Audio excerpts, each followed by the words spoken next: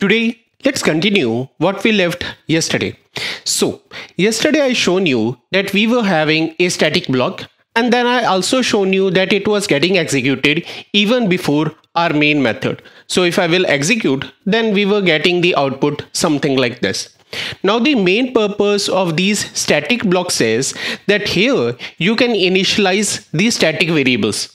Now you will say that, okay, Abhishek, that can be done very easily. We can directly create a static variable and we can assign the values. So obviously a static variable will get initialized when the class will get loaded or even before the main method. But the point is that many times with your static variables, you also need some kind of logic. So let's say that in your static variable, it is going to be something like this. So here I will be saying static, and then I will be saying something as, let's say, string, and then I will be saying something as greeting, something like this, guys. Okay. Now the question is that I need to change this greeting as per the time. So if the time or if the hour is more than 12, then I should be saying good afternoon. And in case if it is less than 12, then I should be saying good morning.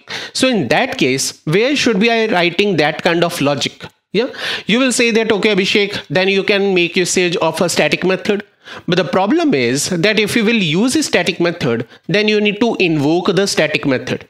And the benefit of static block is that you don't even need to invoke them. So what we can do is we can write something like this. So now what I've done is that here I'm saying local time.now.getter.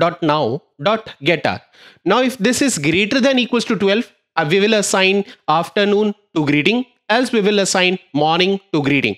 And within the main method, we are printing the greeting.